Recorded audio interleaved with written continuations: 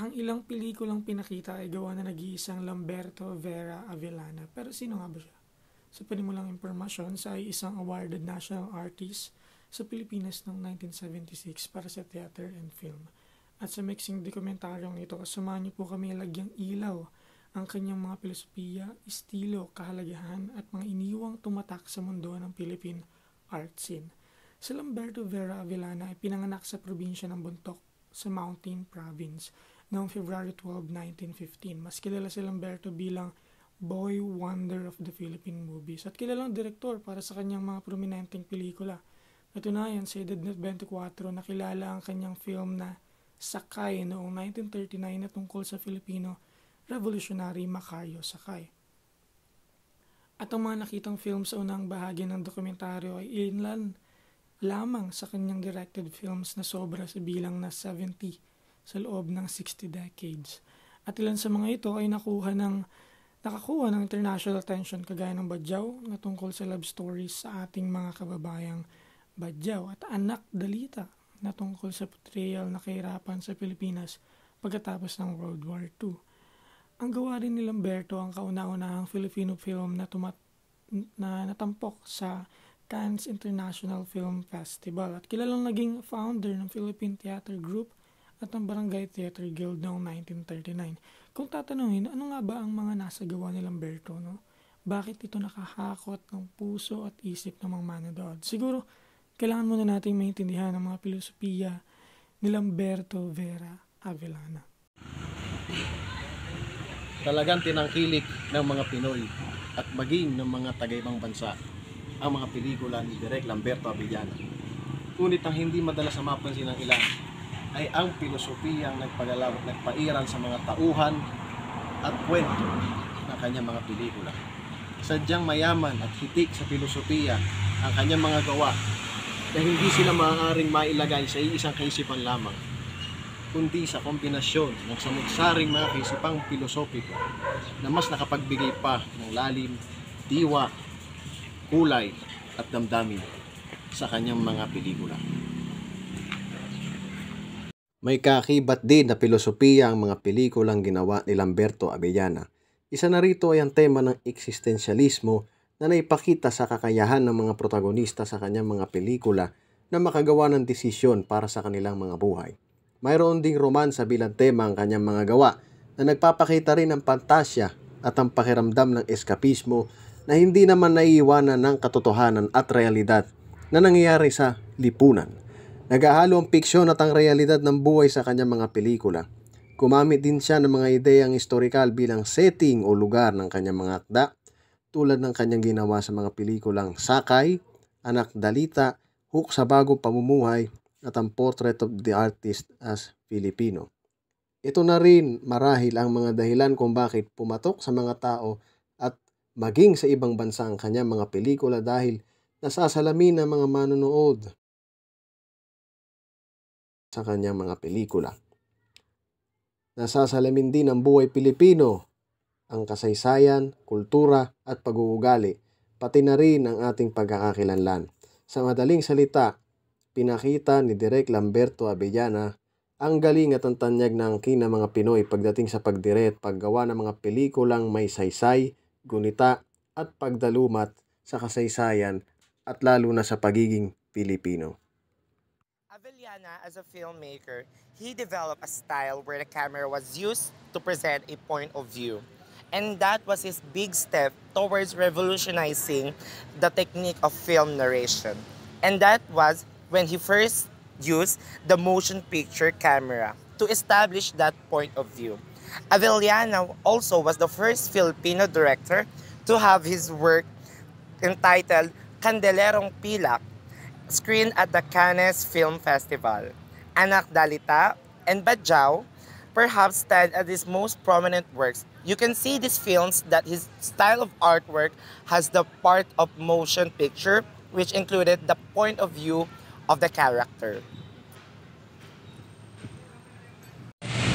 Lamberto V. Avellana, considered as the only living and active Filipino director who has succeeded in hanging on to nearly 4 decades of filmmaking, almost alone He stands as a witness to the ups and downs of Philippine cinema. One who has seen and experienced it all, from the bumbling 60s to the golden 50s to the corrosive 60s and on to the contemporary times. And now, it is vital for us to understand what is the significance of these words.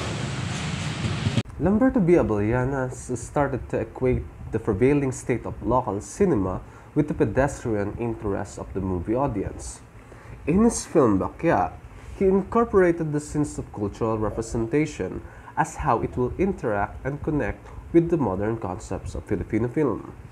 He then concluded that in order to make a money-making film, a director or a producer must cater to the taste of the masses, the sentimental audience who go to the movies with their market baskets, in their sleepers, or bakyas. Avellana clarified that bakya was never intended as a pejorative term. In fact, it was used as a gauge of a successful picture.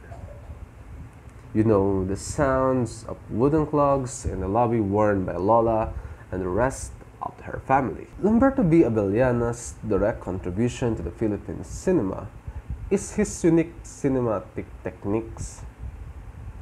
In particular, the mise-en-scène, which at the time was unheard of among directors who merely used their cameras to tell a story.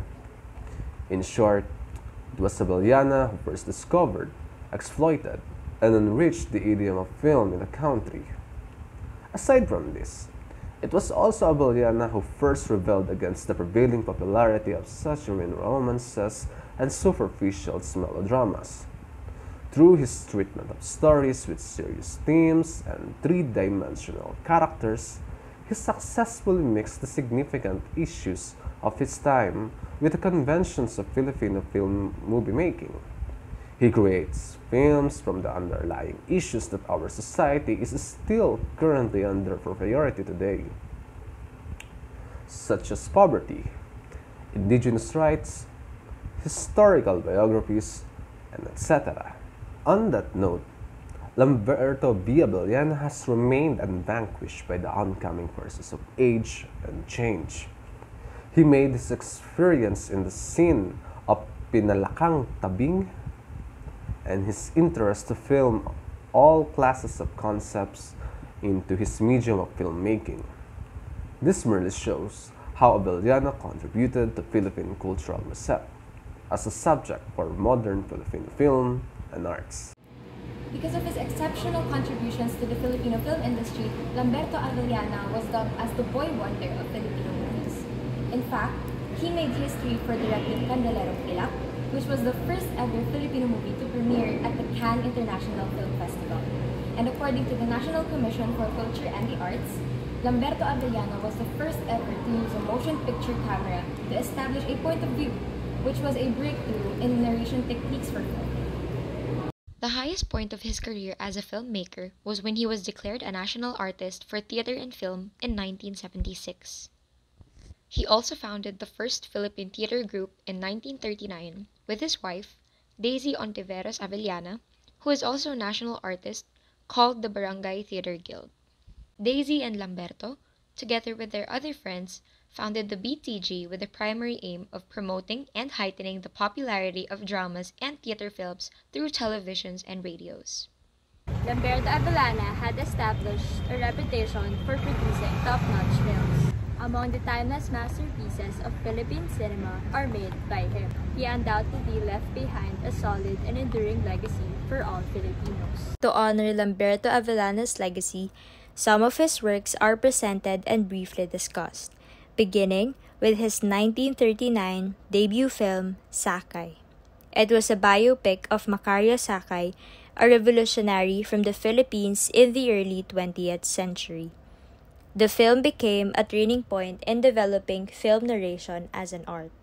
However, it was deemed particularly controversial as Sakay was depicted as a mere bandit rather than the current appreciation of him as a fighter for Filipino independence in the film.